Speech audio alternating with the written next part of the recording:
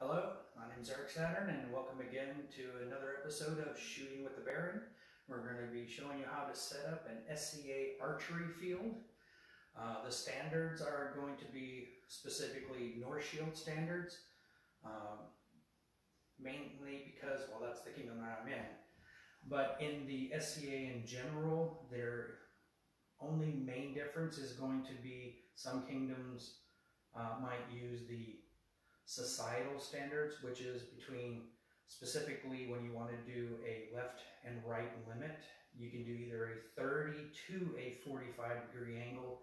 In North Shield, we always use 45-degree angles. So I'm going to use everything at 45, and you can change it depending upon the kingdom that you're in or the standards that are acceptable.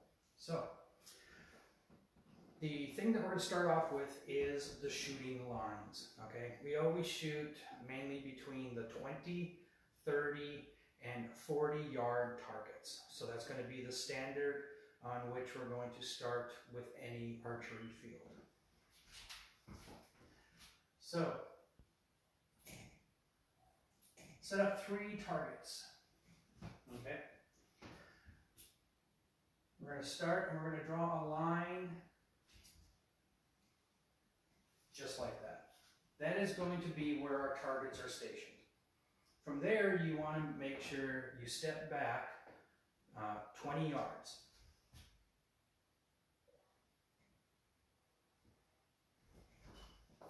And we're going to draw that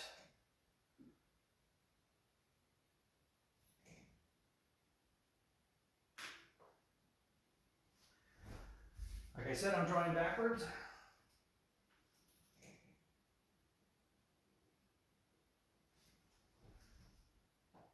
It's not bad. Then we also have 30 yards will be the next one.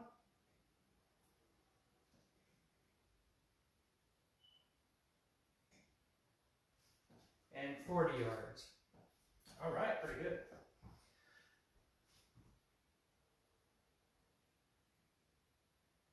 Those are going to be the 3 standard yard ranges that pretty much any shoot is going to occur. Now, you can actually do a 10 and a 5, okay? Now,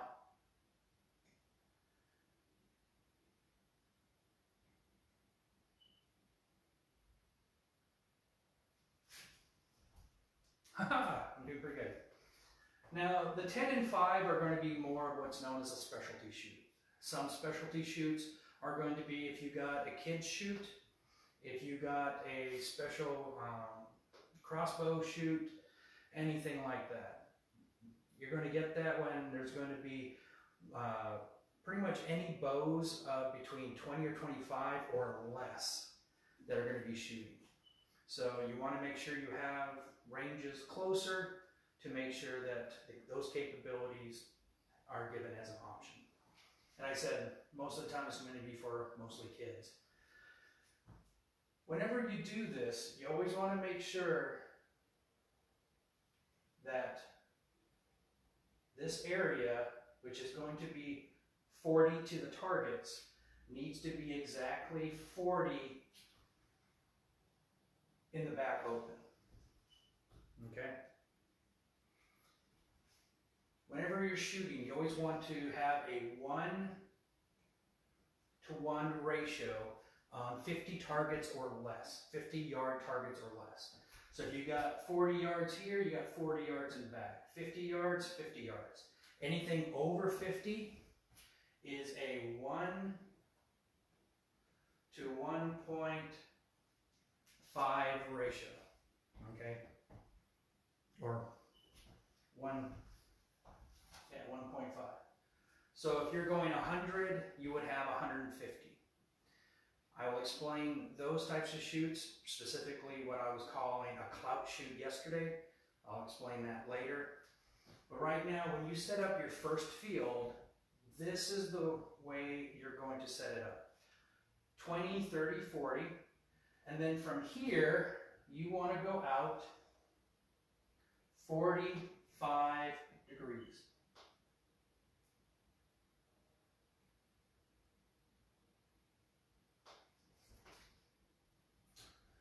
Same thing on this side. From there, you go back 40 yards. Okay, why do we have this left and right 45-degree limit? I'm sure some of you know, some of you don't know. There's a thing called a ricochet aspect.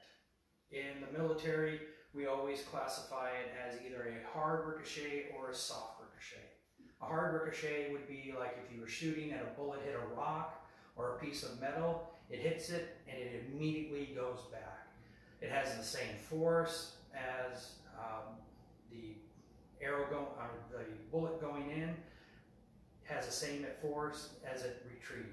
That's a hard target.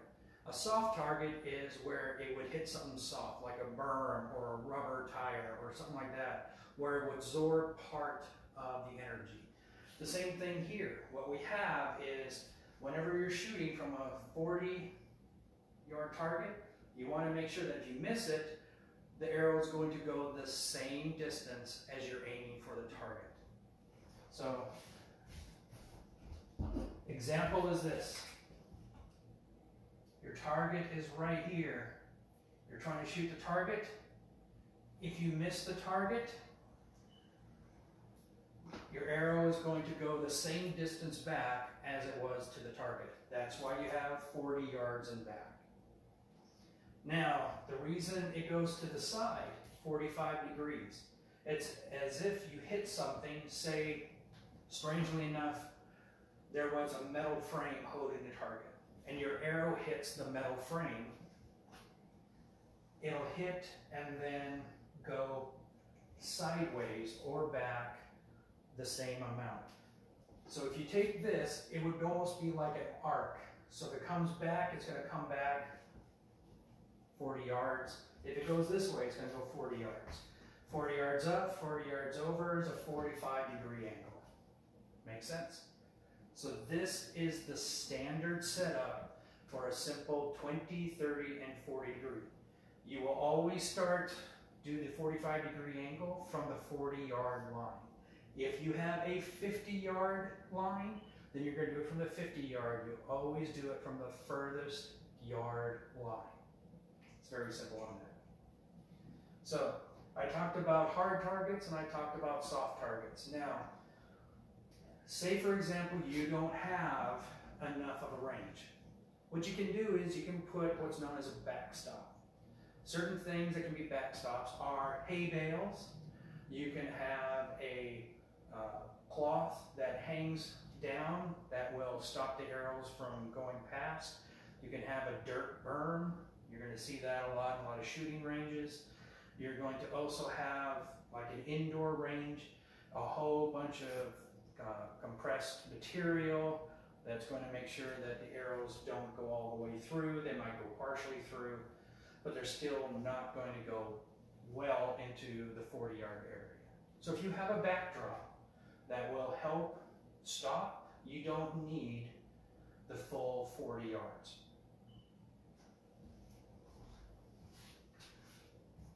Before we go to the next part, let's talk about some certain types of shoots that can be done.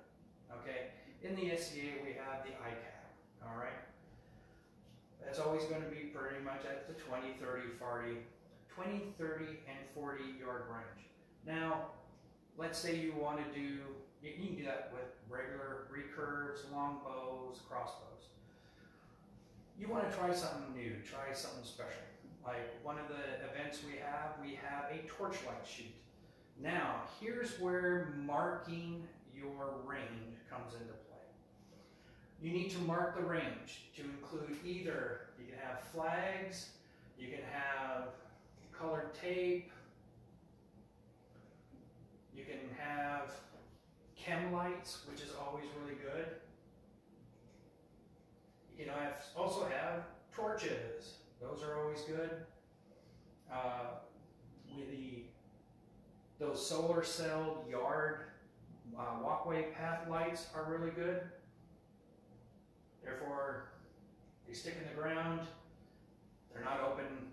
You can see them during the day, but at night, when the sun comes out, the light comes on. It's very easy to mark the targets, things like that. So you always need to mark all major areas to include each line.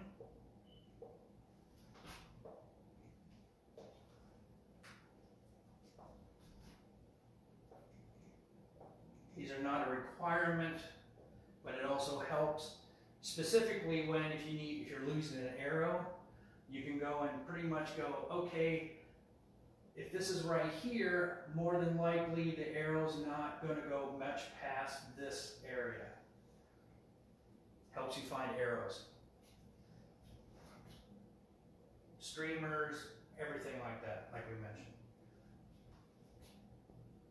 The other types of shoots that can come into play are going to be marching shoots, where you can actually, instead of just having a target, you actually have a full form figure of a person. You can have targets. I get targets that actually have colored paint in them, so when you puncture them, they bleed a different color, so you can score them differently. That's an option. Everything that you do here is limited on your imagination and space. Okay? Now, real quickly, what we'll talk about next is safety. For safety, I'll use red. All right? Whenever you want to, and this is part of marking the territory to make sure everyone knows where things are, so everyone's safe, you want to make sure that whenever you enter the range area, you always enter from above the furthest target line. Okay? So people will come in, they'll come in this way, and then they will go to whatever line that you tell them. Everyone can only be on one line at a time. So everyone's either on 20, everyone's on 30, or everyone's on 40. There's always the ratio of how many people per marshal. That comes down to safety again. You got a real good experienced marshal, they're going to make sure they're going up and down the line, behind the people, checking everything out, making sure their equipment's good, making sure everyone has straddled the line. Straddling the line means once you're on the line here, 1 foot is behind the line, 1 foot is over the line. Now you know for sure everyone is on the line, no one is trying to shoot behind, which could potentially have the arrow go sideways, have people get injured. So you always want to make sure the line is straddled. Some good ratios for that is 1 to 10. 1 good experienced marshal for every 10 shooters. Okay, let's talk about the 5 and 10. Those are going to be, like I said, more towards like kids shoots and everything like that. Some people say 1 to 5. I go with a ratio of 1 to 1 or 1 to 2 at the most.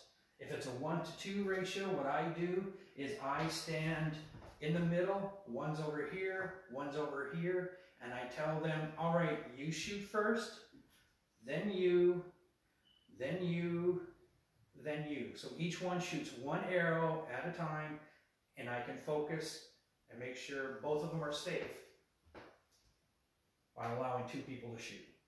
Like I said, for me, that's what I use. For kids, makes things go quicker and safer. Let's see. Okay, we're talking about safety. Everyone is always a safety person. Someone sees something safe, the thing you always yell is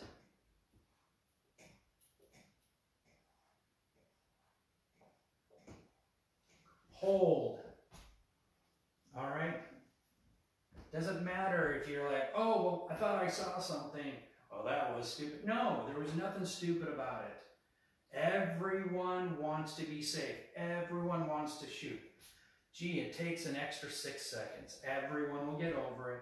Just make sure if you see something, call a hold, Ask the marshal, hey, is this okay? I'm not sure. The marshal will say, yep, it's still good to go. Still good to go. Everyone continue to shoot. Then everyone continues to shoot. Or it's like, oh, you're right. Hold on. Let me get that out of the way. Such as, hey, there's something moving there. Is that a snake? Oh, you're right. It's a snake. Everyone get off the line. We're going to get a stick. We're going to move it. Oh, it's a bad snake. Everyone, we're shutting down for a little bit until the snake leaves. Stuff like that. Another thing is going to be like, say for example, well, we live in North Dakota. We get gopher holes like crazy. If you see a gopher hole, say there's a gopher hole here, here, and right here.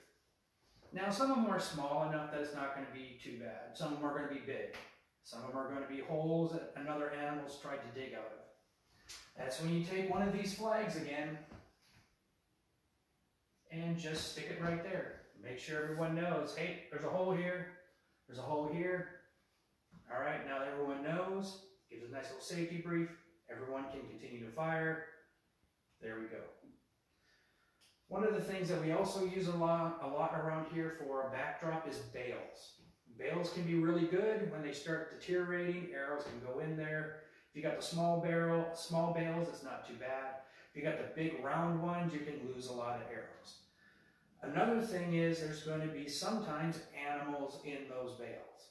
So just go there, be careful, let everyone know, hey, these are old bales. There might be some snakes, mice, or anything like that. Just be aware. Mainly because some people come there with not fully leathered boots or anything like that.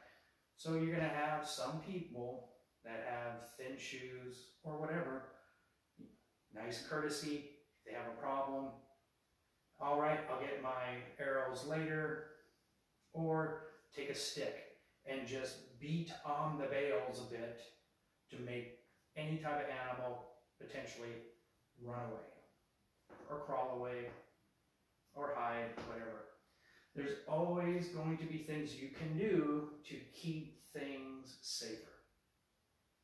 And that's just going to come with experience, marshaling other areas where it's like, hey, I never thought about using that inflatable foam. Hey, I got a whole bunch of empty cardboard boxes. Just shoot some spray foam in there, let it expand. Hey, those are some nice, easy targets. Didn't think about that. Every time you do one of these, go help, shoot, ask questions. Everyone's going to come up with a new idea, everything like that. Like I said before, one of them is that night shoot. We first tried it with torches. Thought it was going to be a good idea. Did not turn out to be as good as we thought because there was a lot of wind. So the flames didn't give out as much light. The next year we used the solar lights and we put more of them out there. Wasn't a problem after that. So one time you do it and it didn't turn out that great, that doesn't mean you can't try it again with something different. See if it gets better. All right, I'll wipe this off.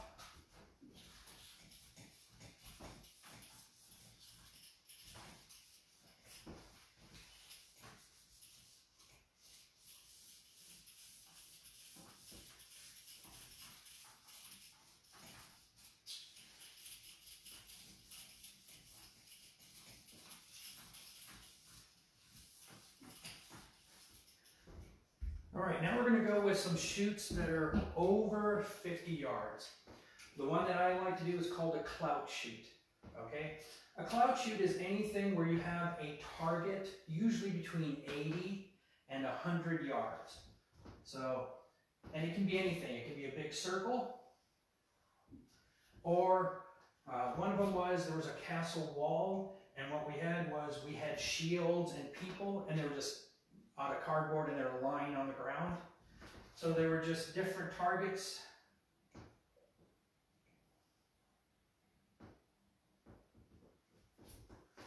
And the goal was to shoot over the castle and try and land onto one of the targets.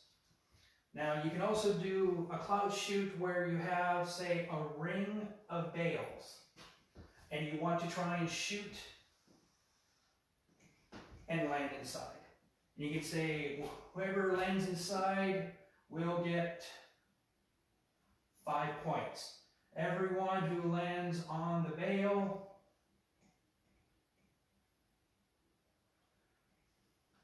a 2? It's supposed to be a 2. 2 points, looks like a bad 6. And everyone on the outside gets 1 point. It's what you want it to do, okay? Now, whenever you have anything like this, does anyone remember what the ratio is? It's 1 to 1.5. Now, why do you say, well, below 50 is 1 to 1, over 50 is 1 to 1.5? The reason is for this.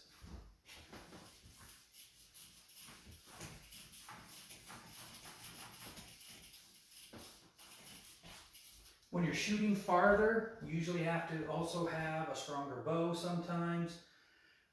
There's going to be more things that's going to come into play. So you want to be extra safe, okay?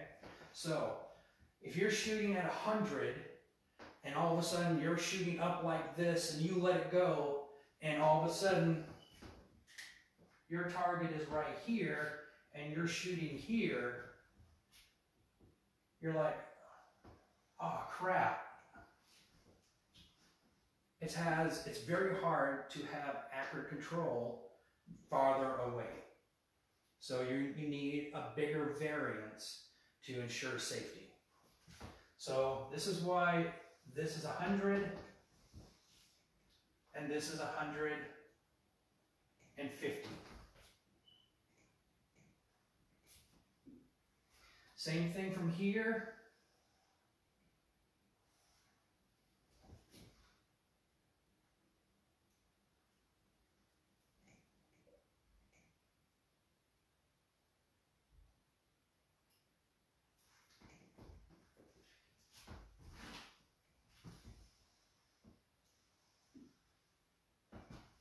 But again, from here, it is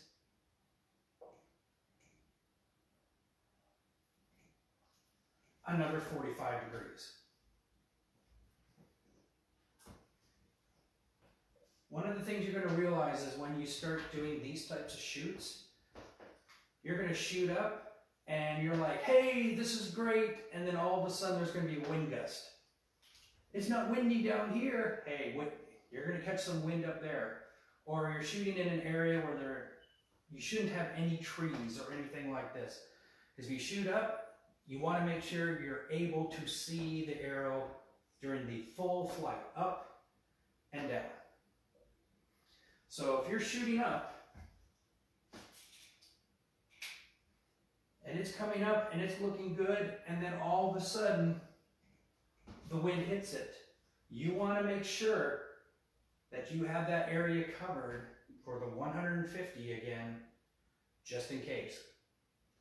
You might say at that point, wow, there's a lot of wind. I need to really, and you're shooting this way, I need to compensate. All right, the wind is blowing, so I need to shift left. So you decide, wow, that's a lot. I'm going to shoot this way.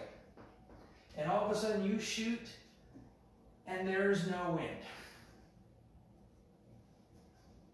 Okay, that's going to come into play where you're trying to readjust to compensate for something, and now all of a sudden that's not having an effect on it. This is why you have the 1 to 1.5 ratio. It's hard to control. Things could occur. This is why you also need to make sure that once you go through, you walk the area every time to make sure nothing's there. No animals or anything like that. Should be pretty easy to understand.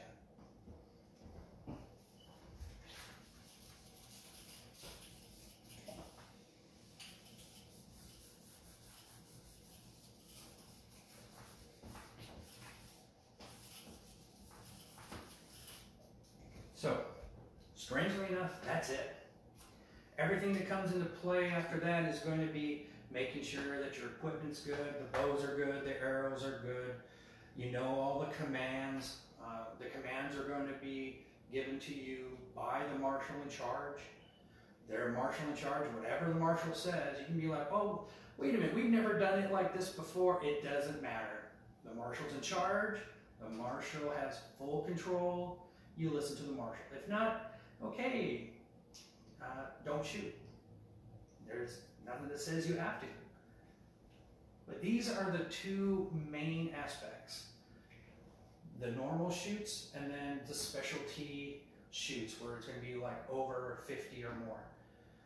There's going to be other shoots pertaining to like, hey, we need to shoot through a wall and there's only just that much of a hole. You can cover it up with paper so whenever it hits, you know that you get a point. Everything here, hopefully you got it like I said, the spray foam or something where the tips are not going to go in and have a hard time coming out or break or come loose. These are all specialty shoots. There's an advancing army shoot where there's a set of targets out, you start shooting from a distance, you shoot 3 arrows. All right, then you go up to the next yard and you shoot and they're closer, and again closer, and again closer. Okay, you can do it like that. You can do different types of moving shoots. One could be, all right, everyone at the 20 is going to be, backwards.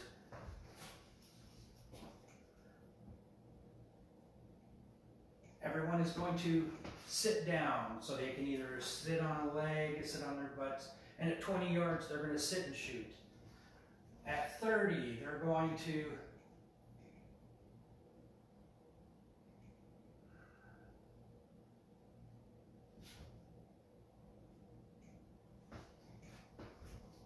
all right. They're going to go down to one knee and shoot. And then at 40, they're going to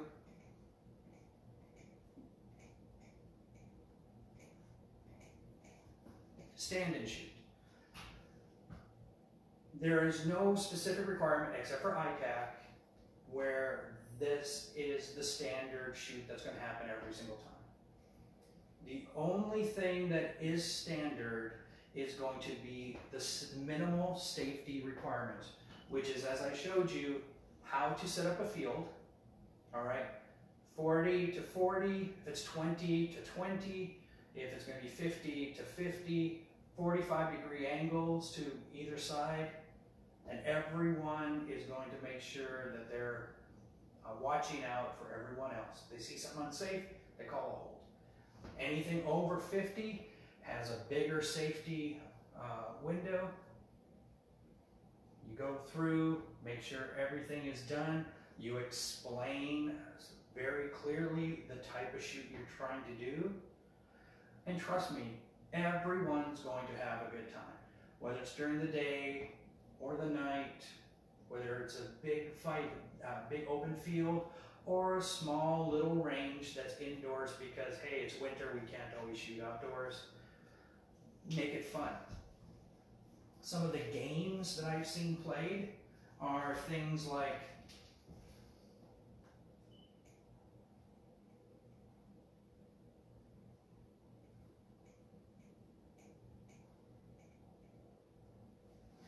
balloons. You shoot at balloons.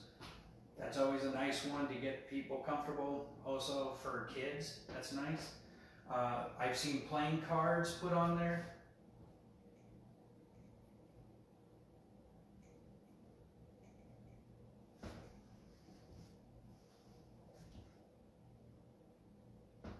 I think the other S was wrong. Yes, the other S. Okay.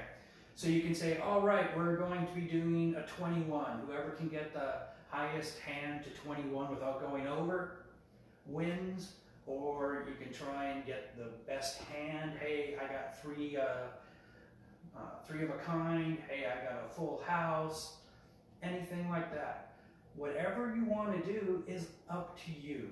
Or you can have a sponsored shoot. One of the shoots that I love the most is called the concentric circle shoot. And that is where you got 10 circles. I'm not going to do all 10. And what you have to do there is everyone has to shoot and get somewhere in the target. So your first one is right here. All right, you're good. You get to go again. The next one is, this one doesn't count. So you have to get the next smaller circle. All right, you get right here. That's good. You get to keep on going. You shoot again. Then all of a sudden, whoop, I got right here, you're out. This way, you're always trying to hit a smaller and smaller target. You can do the exact same thing opposite, but usually a lot of people get out very quickly. You get from 10 shooters to 2 shooters right away. So I'm not a big fan of that one. All of this, like I said, is up to your imagination on what you want to do. So even if you're not an archer or a marshal, correction, but you want to do something, get with a marshal and say, hey marshal, I want to do something like this. How can we do it? Get with them and they'll say, all right, let's go through it and see what it is. And then you can sponsor it. So you can be, hi, I'm Lady Cassandra, I'm from this group, and I am sponsoring this shoot today. And this shoot is, we got a whole bunch of flags. And we're going to say a color, and you have to hit that colored flag. And then, so you can have it, name it the Cassandra flag shoot, that type of thing. Don't just have to be like a participant. I mean, you don't have to just be a marshal. You can be a participant with an idea. Get that idea and talk to a marshal. And easily, most of the time, a marshal can help you set up a shoot that you really want to do or that you want to sponsor. And I really want to push sponsoring shoots because all the time people come up and go, hey, we have the Golden Apple shoot over here. We had like 43 people at the last Bardic Blade shoot in the Golden Apple shoot because everyone shot with a crossbow. Most people had never not shot with a crossbow, but it was pretty easy. It was new, it was exciting, and word travels. So, as I said, whatever you want to do, it's up to your mind. The most important thing though is when you set it up that you're safe, you know the requirements, and you hopefully get some support from other marshals to make sure everyone has a good time. But when you're in charge, you are in charge. Simple as that. All right, I'd like to thank you very much. It was a nice quick class. I will keep you guys up to date on other classes that I will be teaching. Nothing planned for tomorrow, so you don't have to see this face again every day. So thank you very much. Talk to you later.